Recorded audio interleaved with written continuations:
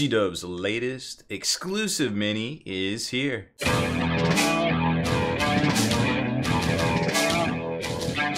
Spiky bits. So this week sees the release, at least the limited release of Severina Raine, that female commissar that's going along with the, what is it, Honor-Bound new novel by Rachel Harrison from the Black Library right there. And it's a pretty cool looking figure. There's rules in here, of course.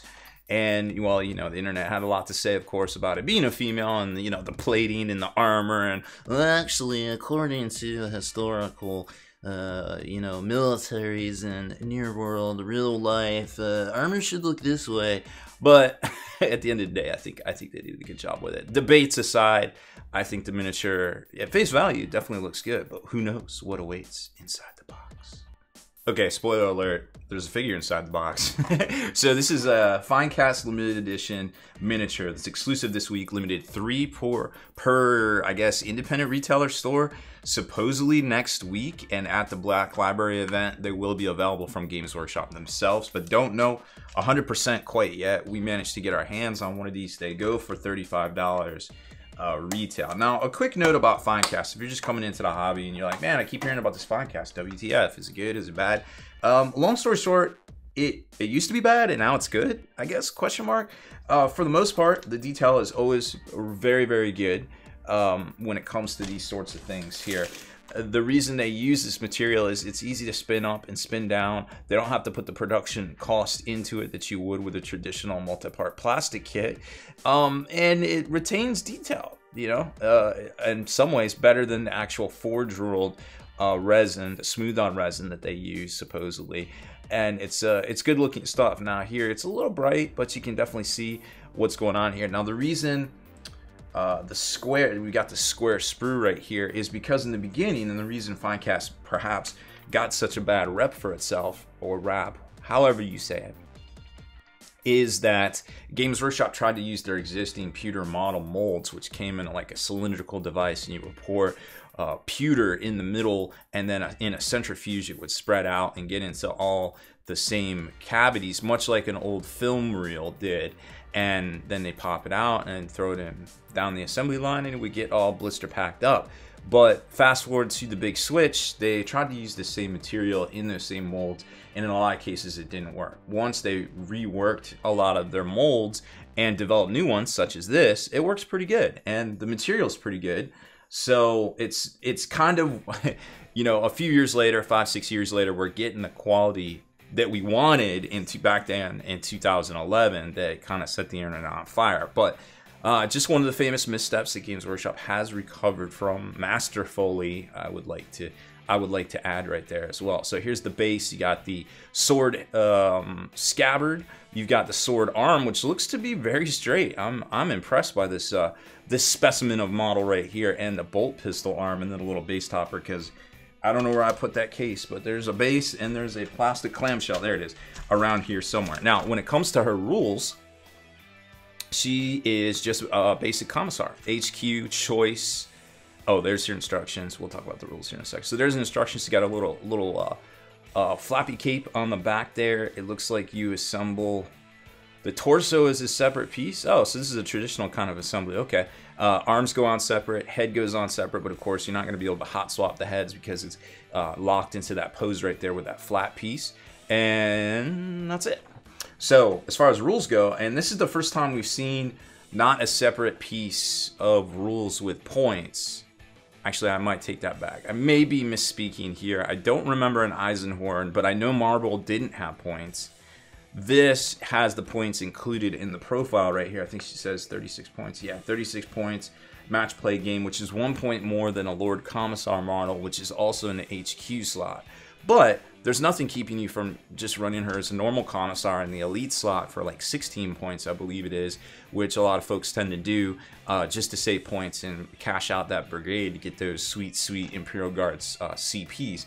She does have this ability here that allows friendly Astra Militarum within 6 of this model, so you're talking 12 inches in diameter, well, 13 if you count the model itself, outwards, to pass morale checks if this model is within 1 inches of an enemy. That's a little bold. That's a bold move. We'll see if she survives. But it is a nifty little ability that I guess cost her the extra point, and why she's not 35. I don't know. She's also have Penance and Event Fall or Even Fall, which is her melee weapon, Strength of User, which of course is 3, and Penance, which is her Strength 4 -1 super bolt pistol right there. So not bad. Yeah, I don't know. It's not going to be a game breaker or anything like that. We got a little bit of time here, so why don't we clip her down and just put this FINECAST model to the test? Okay, so we got her all together here. A couple things I want to talk about. First of all, if you're going to follow the instructions, don't do this. So I would like to make an amendment to the instructions.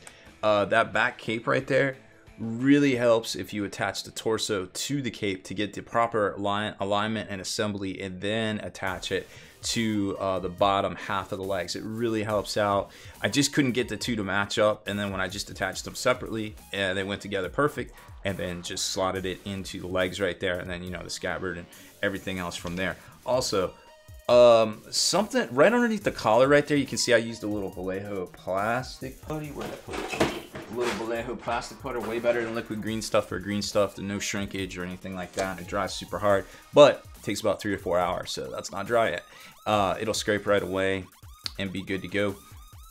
However, there is a little bit of gapping underneath the collar right there. You can almost see the line that it filled in right underneath there, running horizontally. I'm not sure what that was, because the top is aligned right and the sides are all aligned right. Everything looks good. She's got a nice cool pose looking down the barrel of the gun. There's some weird stuff going on with the barrel, you can see right there. I'm not sure that the detail filled in.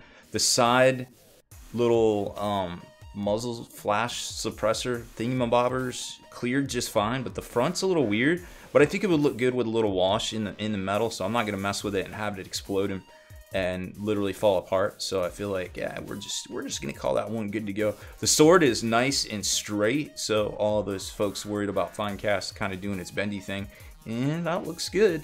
Hopefully everybody's comes out like that. And the base is really neat because it's got this little nub. You can see the nub that her foot goes into for the Captain Morgan stance, and then this little slot that I got some poster tack in to kind of hold it on there while we paint them separately, hopefully live over on Twitch. So overall, some good stuff, some bad stuff. You know, you just kind of got to augment your instructions real quick. Lots and lots of flash, so be careful there. But there's nothing to really scrape away or anything like that. So I was pretty happy with the overall details themselves.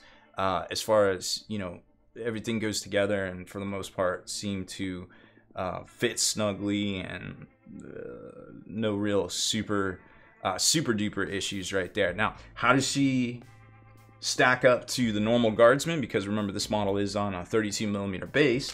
Well, we got a little Deathcore Krieg duder, and you can see they're both kind of standing up, and she's a little bit bigger. She's